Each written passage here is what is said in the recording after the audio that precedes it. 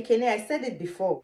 I did not kill my mother. You cannot kill me. Mom, what did I do now? It's not what you did. It's what you are doing and continuing to do. I see that you are in critical need of critical thinking. Because how can you leave door open in 20 degrees weather and you say you have sense? I just took the trash out for 20 seconds. And your brain went outside too. Oh my gosh, Mom, you're so extra. Oh, I'm extra. You are the one who left door open. Let the cold come in. Allow the heater to be doing overtime trying to keep the house warm. Thereby causing me to be paying extra bill, and I'm the one who is extra. It's all right. I see your point. No problem. Wait, did she just agree?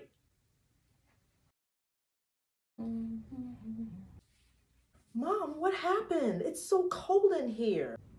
Cold? Ekene, you are so extra. Mom, did you turn up the heat? So, why are you being so extra? Mom, can you turn on the heat, please? Yesterday, you said I was so extra for trying to prevent the cold from coming inside the house. So today, I decided to invite the cold into the house by turning off the heat. And here you come complaining about the cold and being so extra. Mom, now you're just overreacting.